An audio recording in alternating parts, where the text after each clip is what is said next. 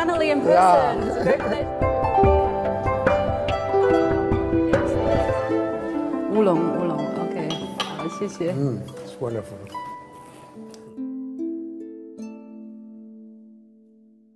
What flows in the veins of the world's oldest living civilization?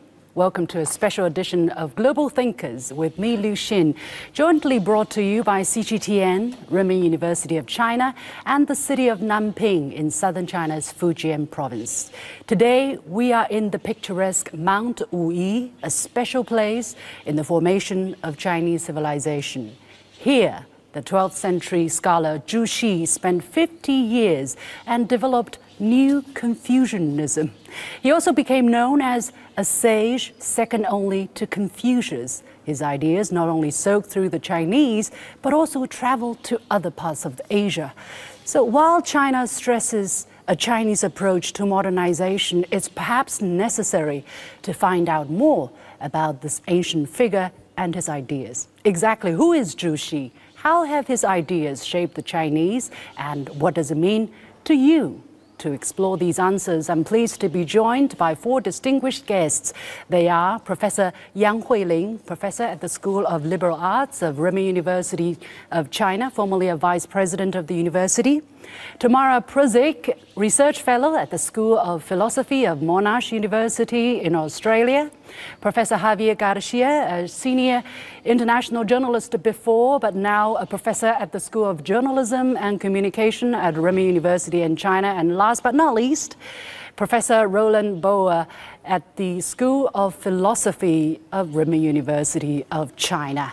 We also have teachers and students from Wuyi University, a leading institution in research into Neo-Confucianism. The warmest welcome to all of our special guests and to all of our audience members. Thank you very much. Okay. So, my dear guests, we just had a sip of tea or two of the famous black tea here in Wuyi Mountain, which is a UNESCO cultural heritage site, one of the very famous spots here in China. What is your impression of sipping tea here in Wuyi? Professor Yang, let's start with you. Yeah, thank you. I think, of course, Wuyi is quite famous for the high quality of Chinese tea. And even Zhu Xi himself could be taken as an expert in tasting tea. He even used tea as an analogy to express some of his thoughts. So it's very philosophical to sip tea. Yeah. For instance, like he said, sugar is sweet. But anyway, too much sugar will let you taste a little bit sour. But a tea is a little bit bitter. But after a while, you will know what does sweet means. Yeah, wow. That is what expressed in one of the Zhu Xi's books. Tamara, if you don't mind, I'm calling you Tamara. Is it the first time you're here in Mount Wuyi? And yes. How is the experience so far? How would you describe it? Well, it's this is my first experience of these strange Chinese mountains, which are, well, strange from my perspective. I grew up in a country where all the mountains have these very sharp peaks. Here, they're rounded. Yeah. And the second thing that really strikes me, I was in Huilin, where we are, in the hotel down in the town, and I was in a shop trying to buy something. Of course, I don't speak Chinese, so I had a bit of trouble explaining what I want. I was really surprised by how people jumped in to help me spontaneously without any, there was one woman, then another one who knew English, so she spent about half an hour willingly helping me. So that's my first impression about Wuyi, or at least the region, but I think that's the case for whole China, that people are very spontaneous and very hospitable. So that's my impression of. Yeah. Professor García, your first time in Wuyi as well? Do you have similar? Yes, my first time in Wuyi. I was already in other parts of Fujian province, but not in the mountains, and it's really amazing here. I didn't have so much time yet to know very well in the region, but the landscape is really amazing. The steep slopes and the flat tops, these kind of mountains, a little bit karstic that I know from other parts in China, like Huilin, are really incredible for me. And yeah, now the green of the spring, and so one can feel here the biodiversity really in this region. It's a lot of tea, but not so much coffee. Are you craving? Yeah, I like very much tea, and the tea here is wonderful. But coffee, I need it in the morning overall. Okay, Professor Boer, are you craving for coffee too, or? Well, actually, no, because I brought some Yunnan coffee with me, and I grind the beans in the morning. Very smart. And have my coffee first thing, so I don't need any coffee now. With tea, and call me Roland, by the way, that's fine. With tea, the thing that comes up for me is conversation. It's when, and especially with the Chinese style of having tea, with someone there with the leaves in a sort of bigger pot, and then the small cups, porcelain cups, you feel like sipping and talking and slowing down and taking time to discuss things. And that's the association, conversation. Yes. Conversation is what comes with tea drinking, and that's what happened this morning. Yes. So that's, for me, the impression, the experience. Indeed, indeed. So let's imagine that we are having tea here, although we don't physically have it, but it is like, you know, chat over tea and talk about this place and the person that made it so famous and so important for the Chinese culture. This is a very beautiful setting, and it's actually the first time that we produce a show from such a setting. It's touching. I don't know how you feel about it. It touches me, yeah.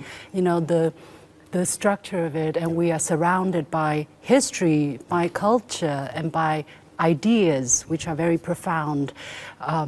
So we talked about this person, Zhu Xi. Professor Yang, you are an expert in Chinese culture and ideas. So how important is this person? Because we all heard about Confucius, and there's this portrait of Confucius right behind us, which is world famous. But how important is Scarlet Zhu? Yeah, actually, as what you mentioned just now of the Neo-Confucianism in and after Song Dynasty, about 11 and 12 centuries, even earlier, then the English word tea could be used in the West, actually. Okay. In accordance with Webster's English Dictionary. How about this place? How about Mr. Zhu? Yeah, and traditionally, I think Chinese intellectuals will follow Confucius as the most important master of Confucianist tradition. But in and after Song Dynasty, Zhu Xi could be another representative of the Neo-Confucianism. I think briefly, traditional Confucianism might be a little bit lacking in metaphysics, but after that, everything has been changed. Together with the different resources like the Buddhism and Taoism and the Book of Changes and other things. That is the main elements of Neo-Confucianism, I think. So Zhu Xi gave it depth, how would you describe it? If you're going to use 3 key words that the layman use. Yes, it's quite challenging. No such words as metaphysics. Because I will be the first one who gets lost. Actually, I could try to make it as brief as possible. 3 key words, okay. The first phrase, if you like to mention about the key terms in Neo-Confucianism, must be 礼义分书. That means there's one... In English, please. There's one principle out of the many appearances. Or briefly, just like what you could find in the US dollars, in 10, there's a proverb in Latin, that there is the one out of the many. I think that could be used as one. Say it again, I didn't get it. There is the one out of the many. There is one. There is the one out of the many. Out of the many. Yeah, in Zhu Xi's words, that means you could finally find the single one as a basic principle out of the many appearances. All right. He make the moon like a case, a special case. Yeah, please. He said the moon reflects in the lakes and the rivers everywhere. Mm-hmm. But anyway, all the reflections came from one moon. Mm. So that is in Chinese, 月映万川. Yeah. That's very picturesque, poetic, and philosophical. But how does it apply to everyday life, to our personality? Yeah. Roland, I'm going to throw this question to you because you speak very good Chinese. You study Chinese culture for a long time. But what is your understanding of such? In different forms, the one. I don't know how to even to summarize that. What you find with Zhu Xi is that it's a comprehensive system of thought. That's what Zhu Xi is able to provide in developing, drawing on the earlier strands, but developing a full system of thought. And I'm quite struck by the core category, or the one, if you like, of reason. Of reason, I called it heavenly reason, but reason. This is really, really important later on. We can talk more about it later. So, system of thought and the importance of reason. Yeah, maybe something. I'm not an expert at all, far away from these two eminence.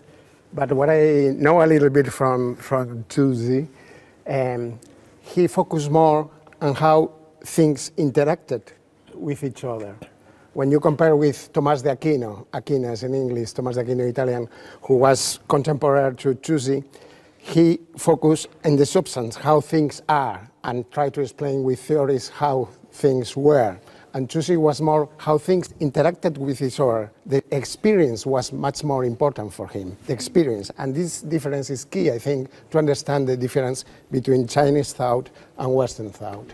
Because Western thought was based on theories, on speculations, on abstractions, and Chinese thought was based on experience, on practical things, how things were useful for the people, for the reality. That is the main difference, I think. Well, if I can follow on from that, okay, I mentioned the question of reason, but why reason? It was actually often seen as a type, or early type of political philosophy.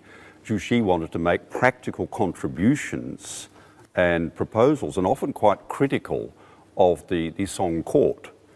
So all of this, what seems like abstract thinking, is actually very practical. What is better for the people? What is better to reform the system to improve the lives of people, and so on. So it's that's behind it. And can I add, I mean, what I little know about him is that he kind of blended dialectics and inclusivity.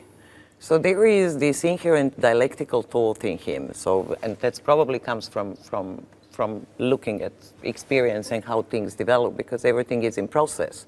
So nothing is stationary. And then he also had this thought about people being embedded in nature. So they were not, in Western thought, there is this distinction between humans and nature. Humans are given dominion, as the Bible says, right, over nature. That's not the case in China. And in my speech yesterday, I was actually making a comparison between, you know, how Chinese gardens blend nature and human and culture seamlessly. You can't really, nothing is forced. The nature is not forced into human categories or cultural categories, while the human and the cultural also is not forced into natural, you know, organization. So I think he kind of blended those things together, and that stayed with China, and I think today China is also like that. It is dialectical and inclusive, includes the nature, includes others. So for the people who don't understand philosophy, dialectics, you know, it's a very... You get two opposites, two different sort of positions, two opposites, and then you explore the relationship between them. Yeah. Absolutely. And dialectics is a process of both and. It's an either or, but it becomes both and. Yeah. So they relate in complex ways with one another. So in this case, it's the complex relations between human beings and our natural environment. Yeah, absolutely. That's Professor more Yao? holistic. Oh, sorry. Holistic. Yeah, right? I could just Were they add good? one thing. Did they grasp the essence? I'm not so sure. Actually, I think none of us are really expert in the study of Zhu Xi. But anyway, in accordance with another the scholar passed away many years, Feng Youlan, he published a short book in English in the year of 1948. And he described the Zhu Xi as the school of Platonic idea in China, actually. That is Feng Youlan's evaluation about Zhu Xi. And on the other hand, I think, in accordance with your question, dialectic, I think normally a Chinese philosopher would be taken as the expression of the logic of both ends. And in the West, the typical case is either or. Yes. That's correct. Anyway, Yes. For Chinese is both end. end. For the Both West end. is or. Either or. Either or. Either Either or. or. For Either us or. is- Just both ends. So am I correct to say, sorry to interrupt, that we have this Taoist tradition Yeah. where things are constantly moving, developing. When you go to the other extreme, you actually come back to where you started. Is that how the Chinese thoughts is very much accommodative to the dialectic tradition in the Western philosophy? The typical logic for the Western philosophy is identity.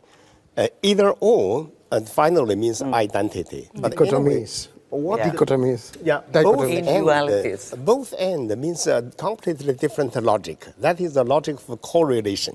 Correlation. Okay. Everything could be preconditioned and by another thing opposite to this.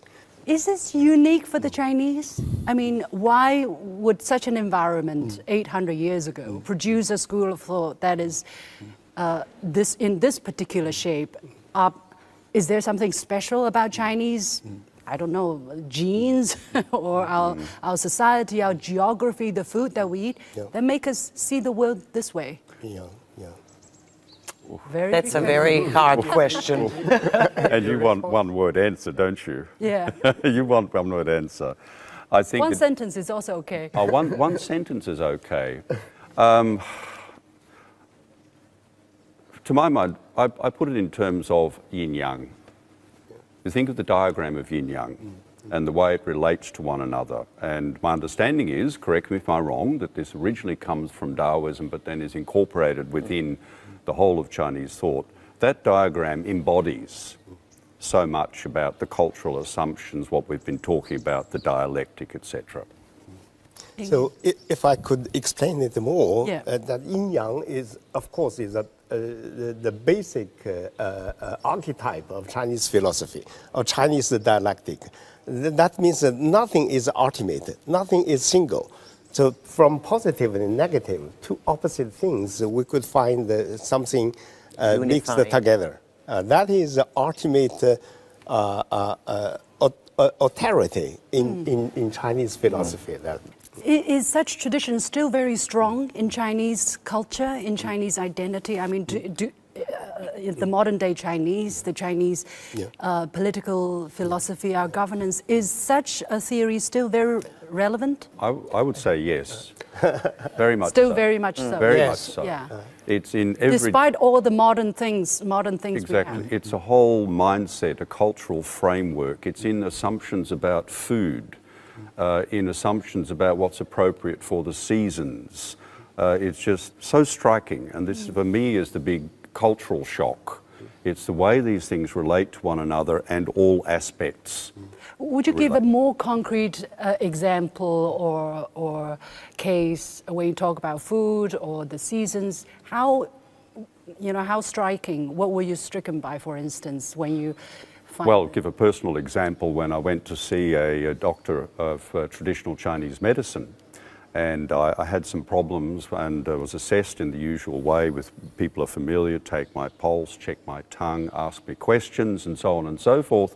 And then the determination was that there was an imbalance of heat and cold in my body. I had too much heat and I needed, to restore that relationship.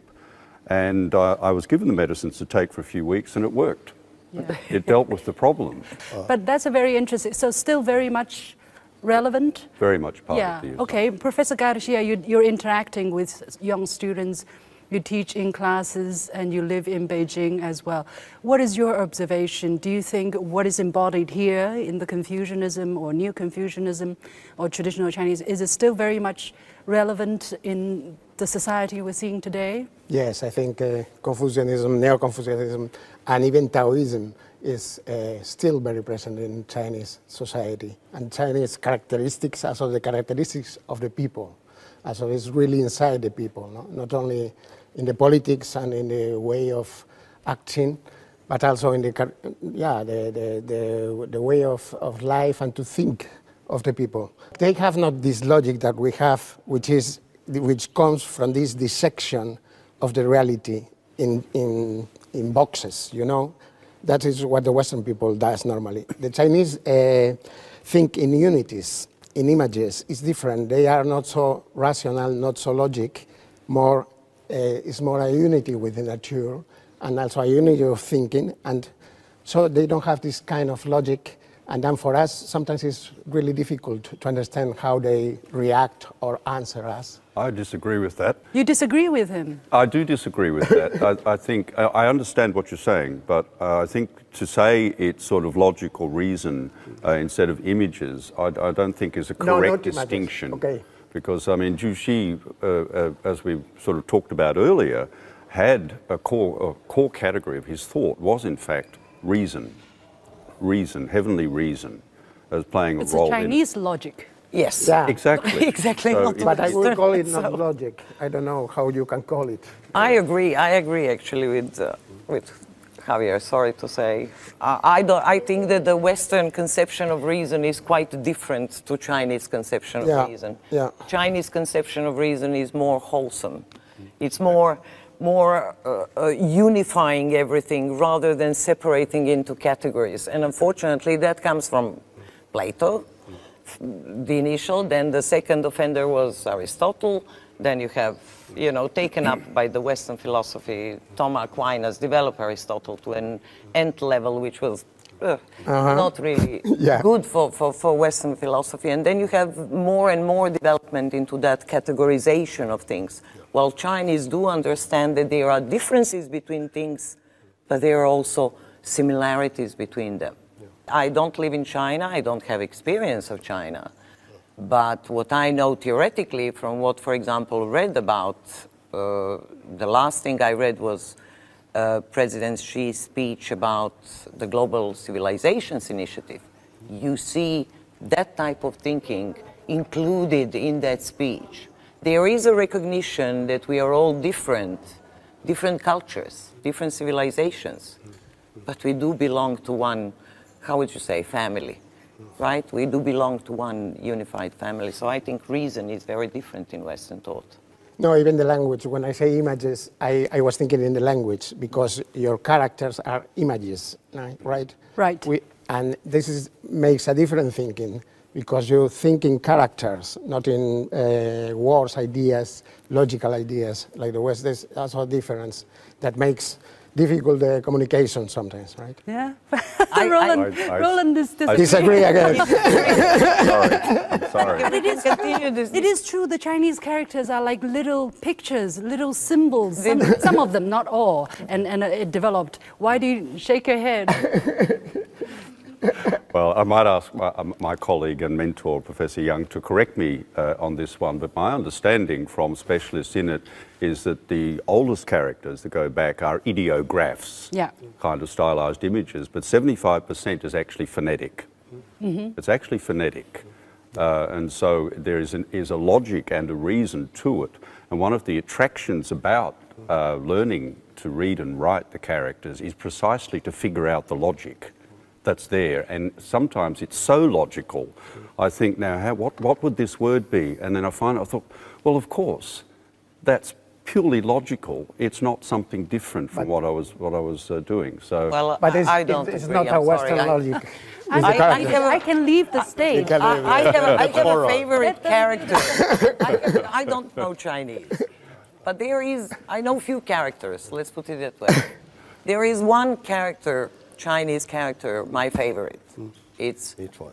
仁慈. Which one? 仁慈. 仁慈. Benevolence. Benevolence. 仁慈. Okay. That's okay. my favorite character. Why is it favorite character? Because it has the sign for men, for human. Yeah, yeah. 人. Right. I'm probably pronouncing it wrongly. You're pronouncing it right. It's good, yeah. But then there are those two lines next to it. Yeah. Right, so it's benevolence is a relationship between two.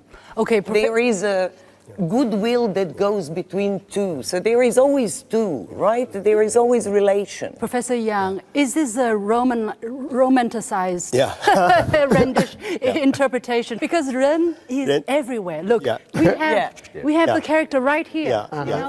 We should show that character. This hall, right, is called Ren Zhi Tang. It's very good you mentioned that word because Ren is actually such an important word for the Chinese.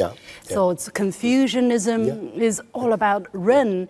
So what is Ren and why is it written this way? Was it originally written this way? Yeah. Actually, that means two persons. Basically, the two persons working together. That is Ren, benevolence. But another typical word is Shu.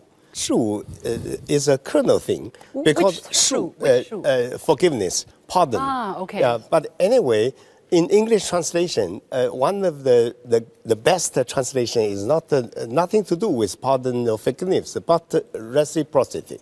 Reciprocity. So it's about two people. Yeah, and a community, not only two, maybe many people. So Zhu Xi has a very good explanation about the reciprocity. That is 推己及人.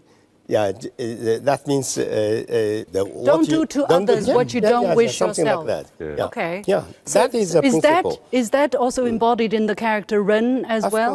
Of course. Because when you're dealing with each other, you are not supposed to impose.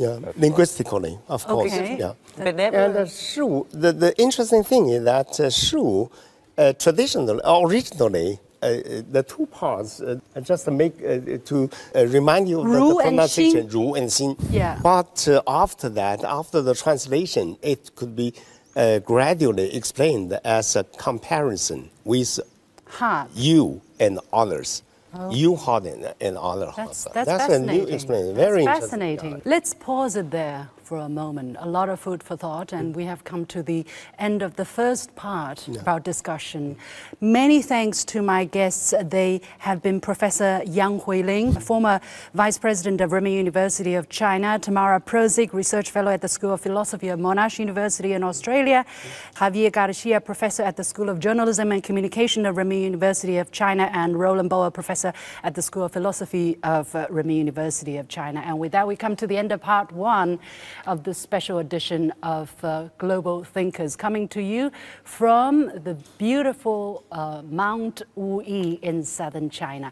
Thank you very much, and of course, a big round of applause to our audience members from Wuyi University, a local institution specialized in studying Neo-Confucianism. Thank you very much. Thank you. Thank you.